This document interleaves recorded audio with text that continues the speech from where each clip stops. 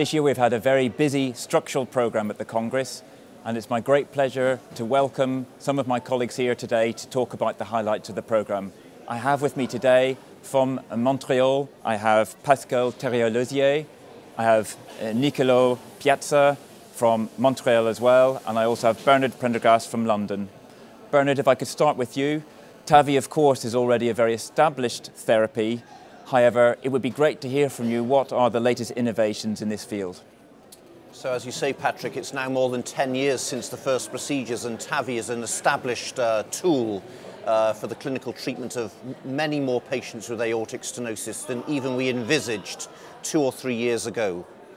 We now have new devices coming to market, 4 new devices in the last year, and we have the 3rd generation devices of the original groundbreaking technology.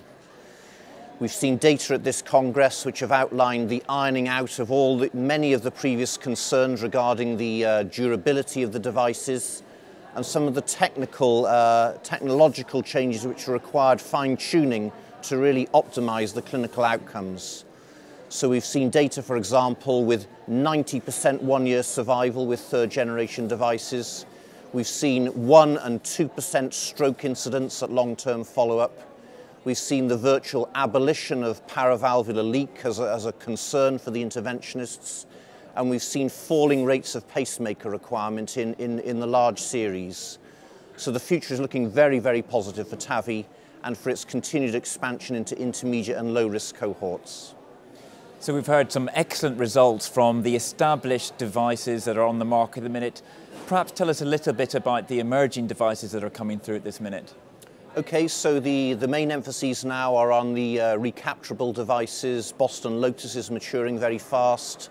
The retrievability, the accurate positionability, the Symetis valve, for example, and also the possibility that these devices may now become applicable for treatment of aortic regurgitation as well. And the Jena valve is showing particular promise in that regard. So I see an expansion of this technology beyond aortic stenosis to encompass aortic regurgitation as well in due course. So some really exciting results in the field of aortic interventions. Nicolo, if I could ask you a little bit now, if TAVI is the established therapy, mitral valve replacement percutaneous is the new kid on the block, can you tell us what's happening with mitral valve replacements percutaneously? Yeah, you're absolutely right. It is a new kid on the block, and we're starting to hear of more first-in-human experiences. And during PCR this year, we've heard that there have been 4 first-in-human devices that were implanted during the year of 2014. And at the moment, there's approximately 35 to 40 implants worldwide. Okay, and we've seen feasibility. Can you tell us anything about efficacy at this minute in time, or is it too early to say?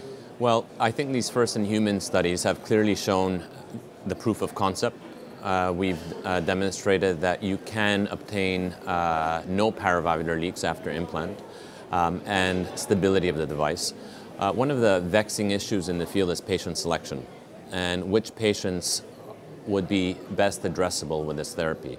So when we talk about patient selection, we're talking about the patient risk profile, the surgical risk profile, the anatomical criteria that we need to think about, and also the procedural risk, comparing, for instance, a transcatheter mitral valve replacement procedure versus a transcatheter mitral valve repair procedure. So we need to think about all of these when selecting the right patient for these replacement procedures. So clearly some really early promising developments in the percutaneous line of mitral valve replacement, but of course we have to look after the whole of the left ventricle, and this is something that's a real challenge. I think this leads us quite neatly on to percutaneous heart failure therapies. Perhaps you could tell us a little bit about any developments we have at the Congress or in the past year or so on heart failure therapies percutaneously. Sure, there's been a number of devices in the field. There's been a lot of innovation in the field of interventional heart failure. We're starting to hear of sensors being placed in the heart for patients with heart failure. We're also hearing about devices help to treat ischemic and non-ischemic cardiomyopathies. And today we've seen recent results with a parachute device, a device that is intended to obliterate the apex of patients with apical scars in order to improve their left ventricular geometry and furthermore potentially reduce mitral regurgitation. So I'm sure, gentlemen, you'll absolutely agree the importance of imaging, pre-procedural and also procedural guidance is integral to the world and development of structural interventions. Pascal, perhaps you could tell us a little bit with your engineering background about what developments we see in this particular arena in structural imaging. Well, we've known for many years that imaging is crucial to the sizing and patient selection for structural heart interventions. We think about TAVI, outcomes have been affected by proper sizing with CT, and now with these new interventions, they're being developed for the mitral valve and for heart failure, CT will for sure play a crucial role in those patients, and we've seen some abstracts presented on how to measure CTs for those specific interventions.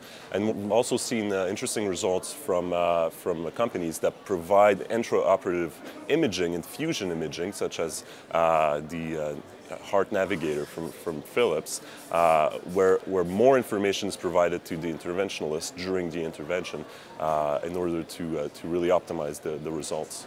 And I think the challenge, Patrick, now is to create a new dialogue, building on the partnerships we've already established between the interventionist and the imager, not only in the catheter lab, but in the planning procedure, in the case selection process, because it's going to be vital not only for the best clinical outcomes, but also to harness these very bright and exciting technological developments over the next 5 years or so. Can you perhaps bear to see a new subspecialty of interventional imaging specialists to help us with these procedures? I think absolutely that's going to be a fundamental requirement. You know, we need to broaden the heart team even wider. We need to retain our partnership with surgeons as we do these innovative left ventricular and mitral valve interventions together. But we need the help of our imaging colleagues to really guide us, not only in planning those procedures, but in performing them skillfully and successfully. Gentlemen, thank you very much indeed. So today you've heard very clear innovations both in the world of aortic valve interventions, mitral valve interventions, percutaneous heart failure, and in the exciting and developing world of interventional structure imaging. That's a wrap here today from EuroPCR. Thank you.